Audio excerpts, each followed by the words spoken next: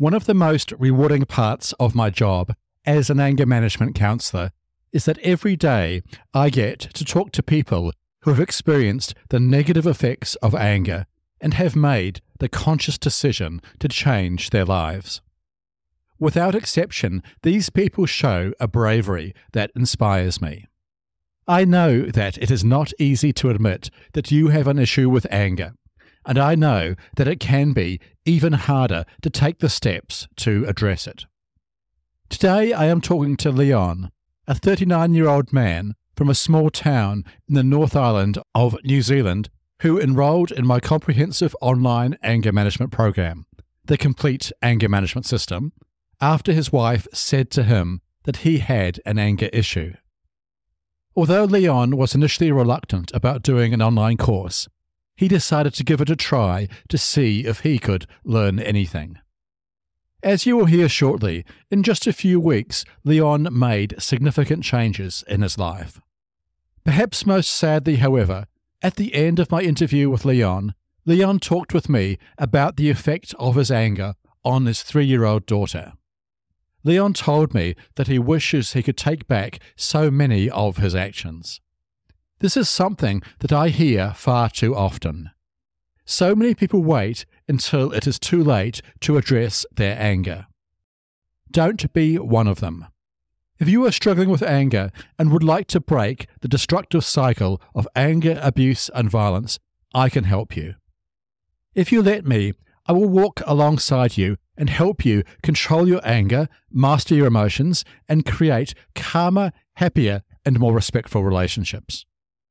So, if Leon's story resonates with you, don't wait any longer. Reach out for help and start your journey towards a calmer, happier life today. Hello and welcome to episode 48 of the Anger Secrets podcast. I'm Alistair Hughes, and over the last 30 years, I've taught over 15,000 men and women how to control their anger, master their emotions, and create calmer, happier, and more respectful relationships. In this podcast, I share practical strategies and real-life stories to help you control your anger, master your emotions, and create calmer, happier relationships. For free support on your anger management journey, including free training and the opportunity to book a free 30-minute anger assessment call with me, visit my website, angersecrets.com. I look forward to talking with you. Now, let's jump into today's episode. I wish I could take it back, Leon's story.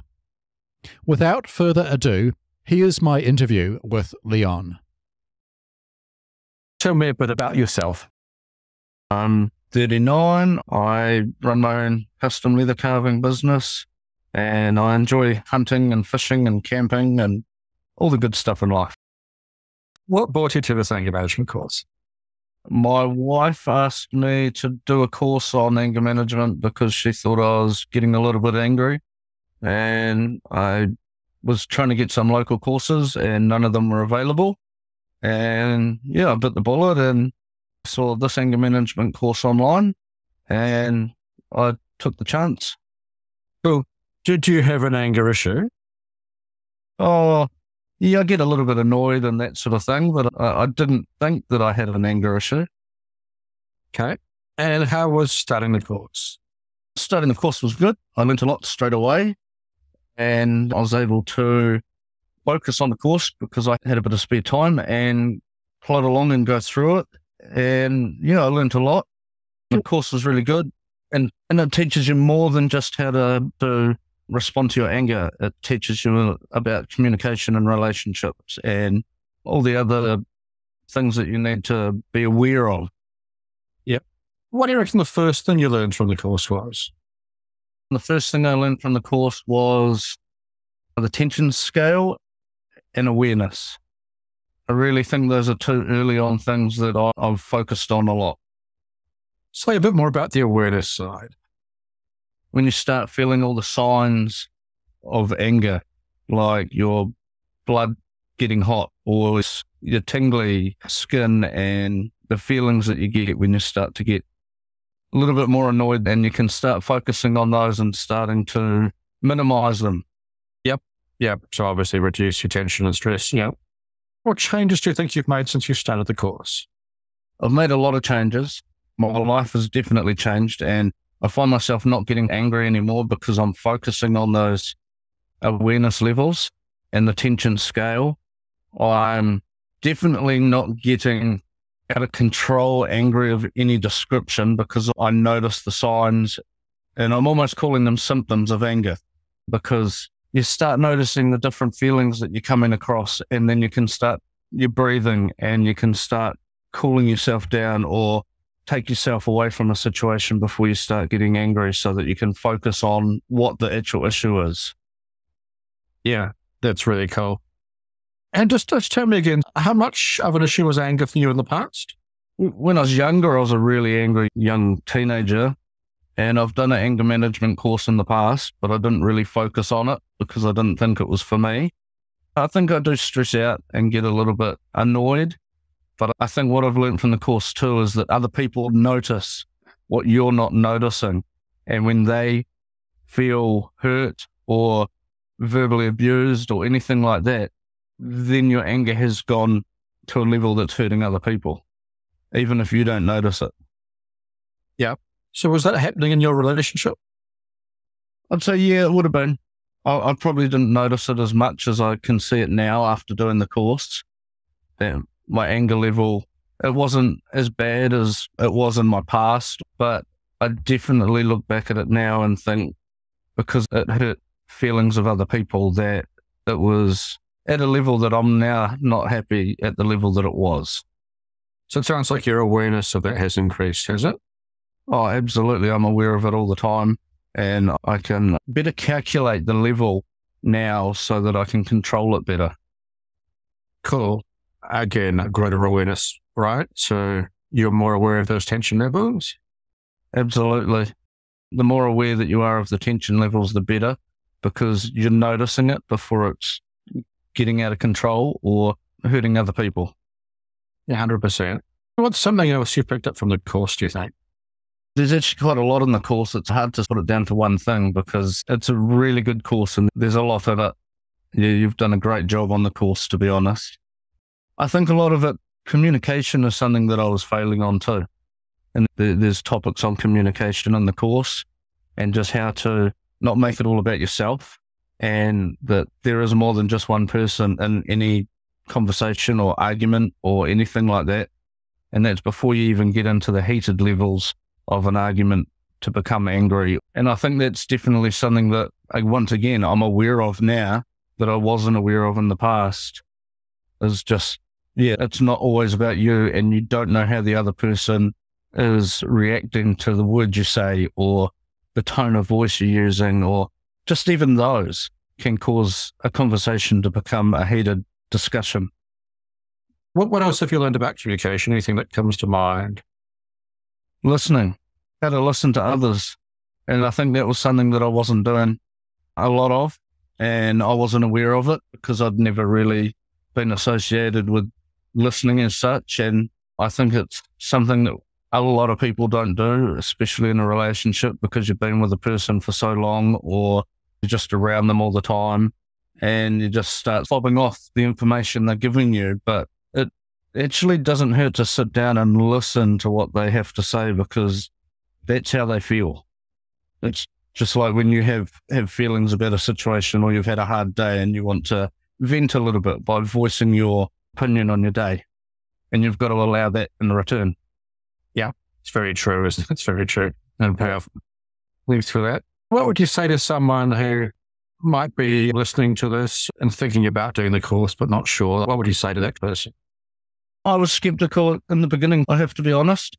But once I actually bit the bullet and started the course, I wouldn't change it for a thing. And I would absolutely recommend it to people that have had any anger or relationship troubles in their past, because it's not just an anger management course. There's a lot more to it.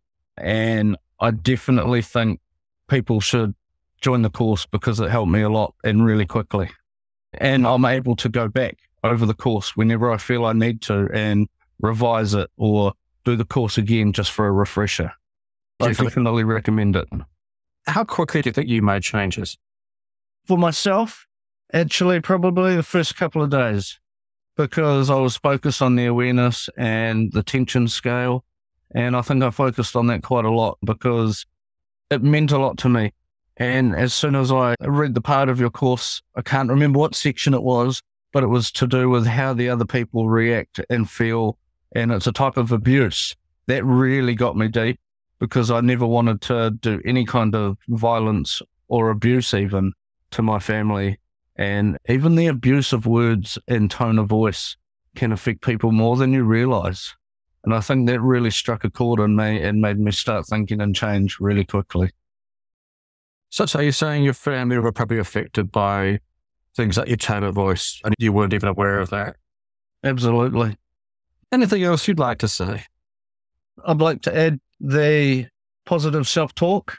And together we created a positive self-talk called precious self-talk, which I really think is important, where you focus on something that you hold near and dear to your heart and is the most precious to you, and something that you want to change for, like your children or your partner, or something in your world, in your life, that is the most valuable thing to you that you can't even think of living without. And that will definitely guide you every time you start going up a tension scale or having self-doubt or any of those sort of things. Absolutely. Positive self-talk and precious self-talk. And what was that for you? What did you hold close to your heart? My 3-year-old daughter. She means a lot to me. She's an amazing young child. My other 2 are amazing as well, but the teenagers, they do their own thing now. They're really good kids. But the preciousness of a toddler, yeah, it's something to hold close. Yep. And was it something about the effect on her that you're talking about? I just think that I don't want her to be around any of that sort of aggression level or anger or abuse. I never want my daughters to be around any kind of abuse.